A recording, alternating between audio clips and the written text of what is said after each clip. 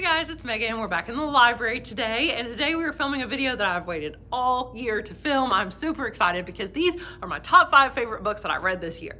So let's start with number 5, which shockingly is a YA horror novel. What in the world? What is happening? I don't even like YA that much, and I definitely don't really like horror that much, but this book was so good. It is House of Hollow by, I can't remember her name, but it'll be on the screen. So this book was just out of the blue. Like, I just decided to read it very randomly. I found it on my library's app that I have for my school library, and I was like, okay, I'll give it a try. It's around Halloween time, why not? I did not realize that it's almost like fairy tale-esque, but like magical realism and dark, and I was super shocked. The twist ending was wild. I did not see it coming. Maybe other readers saw it coming, but I did not see it coming, and I loved the ending, and it made everything else worth it. I've said before in other videos, my only complaint about this book is the middle dragged on a little bit. Just like there would be flashbacks and talking just about their lives as children and stuff, and like that was fine at the beginning, but eventually you're just like, okay, like I'm ready for more stuff to happen now. I get it. I'm ready to move on. So other than the slow flashbacks kind of in the middle, then this book was really good. I loved the characters. It was just very unlike anything that I would normally read. It was dark. It was creepy. It wasn't scary at all, though. I would have to say I would not consider this scary, more just dark. The atmosphere was really cool with like everything's like beautiful but like twisted, and so I just really liked that a lot, and I highly recommend this book. Number 4 is Piranesi by Susanna Clarke. Who would have thought? Actually, it's not surprising at all because I loved her other novel, Jonathan Strange and Mr. Norrell, which is about that big. It's absolutely massive, and I love the Netflix series. So when my mother-in-law bought me this book for Christmas last year, it was one of the first books I read. I know I read it right before I had the baby. I think in January is when I read it, and this book has still stuck with me. I cannot wait to read it again. I want to try to have my husband read it. We'll see. It is super weird. It's like magical realism, super bizarre. Like, you have to be up for like this random guy who doesn't really know who he is or how he got there, living in this like strange massive mansion that's full of water. And each like the halls are endless, and he keeps track of the years by like, oh, it was the 3rd year of the albatross or something, the year the albatross came to the 32nd hallway, and like that's the name of the chapter, and you're just like, what? And there's only like one other person that lives in this castle or in this mansion, this big house, and you don't know if that person's good or bad, and you have no idea how this person got there. You don't know, like, you realize it's kind of set in another world, but you don't know if that's like somehow related to our world or not, and it's very mysterious the whole time. Obviously, I love magical realism too. I mean, the last one was kind of like that as well, House of Hollow. So I really enjoyed this book. The only complaint I had about it, and the reason why it's not just a little bit higher on the list, is that I feel like the ending was just not as magical as I hoped it would be. It gives you a little too much scientific explanation for what's going on, and you're just like, oh man, I guess I would almost rather it be open-ended. But if you don't like open-ended endings and you just want answers, like here's exactly what's going on, then this book will provide that for you. But overall, I really enjoyed it, and I highly recommend. It's also really, really short. It's like this big compared to her other novel.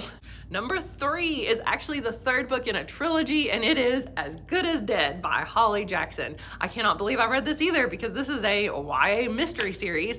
The first one is called A Good Girl's Guide to Murder. Super popular, one of the most popular books in our entire library. That first book in the series, it was one of the Kentucky Book Award nominees, so there were 10 of them, and this was one. So I read it after so many students absolutely loved it, and it was like one of the choices that students had to use as required reading from over the summer. So I ordered a whole bunch of copies for the library. I could never keep them on the shelves. Book 1 was really good, so I would have almost put it on the list had the series not gotten better. Book 2 was actually pretty good too. I don't know if it was as good as book 1, but I was like, okay, I'll continue on. Book 3, crazy. This book was absolutely nuts. As Good as Dead. It was fast-paced. The mystery is totally like turned upside down kind of from what happens in from the first 2. I really can't say anything more because it will spoil it for you, but just know that like about 50% of the way in, crazy things start happening, and you're like, what? Like, I did not see this coming, and it changes the outcome of the whole rest of the novel. So the synopsis it gives you in the beginning of the book really doesn't do it justice, because you don't even realize what's going to happen. So I'm so glad that I powered through the series or continued on with it, and this book was absolutely phenomenal. Now, number 2 and number 1 are like so closely related that are so close together that I almost can't decide which one should be which.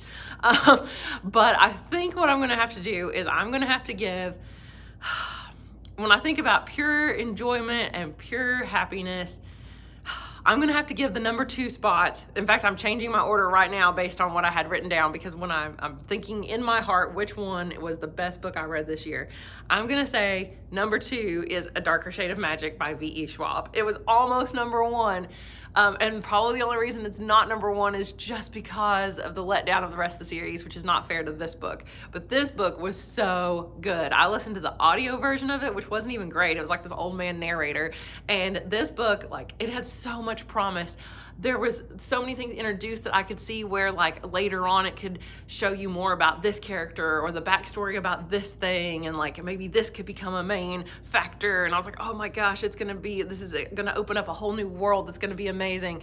And then books 2 and 3 were so bad. They didn't explore any of the things really that I had hoped for in book 1. But I did love book 1. It was obviously one of the best books I read this year, and I do highly recommend it, although honestly I would not continue. I would not read the rest of the series if I were you. And the number 1 best book that I read all year is actually a middle grade, and it is the closest thing to Harry Potter that I've ever read, which is why it is the number 1 book that I read this year. My favorite is a book I just read. It is Nevermore, The Trials of Morrigan Crow by Jessica Townsend. That sounded really fakey. I was like, sounds like you're about to win a prize on a game show. I don't know. Okay, I'm filming too many videos in a row at this point. Anyway, this book blew my mind. I read maybe 100 pages and decided to buy the entire series on Amazon because I could already tell that it was going to be so similar to Harry Potter, and it really is. Honestly, I think the writing is better than Harry Potter.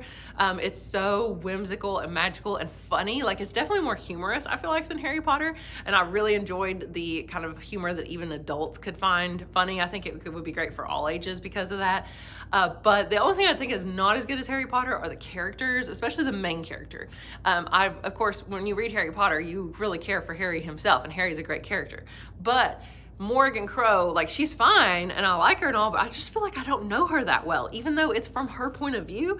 I don't know, it's like she's not a very round character. Like, I don't know how to describe it. Like, she's not necessarily a flat character, I guess, because she obviously has character traits, but I don't know, I just don't feel like I know the essence of her, even after reading now almost 3 books with her as the protagonist. But like Harry, I know Harry. Like, I feel like I know Harry Potter, but I don't know Morrigan Crow. So I don't know if that makes any sense. But anyway, the rest of the characters are really good though. The side characters are fine. But this book is so good. The rest of the series gets possibly even better. I absolutely loved Wondersmith. So maybe I kind of lied. Maybe Wondersmith's the best book I read. I don't know.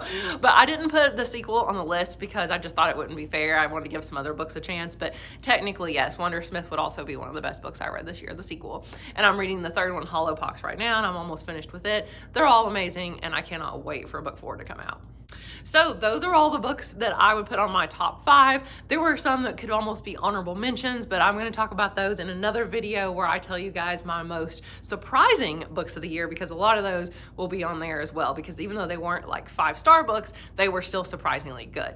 So hopefully you guys have enjoyed this, and let me know what your guys' favorite books of the year are. So I will see you guys again soon, and have a good day. Bye.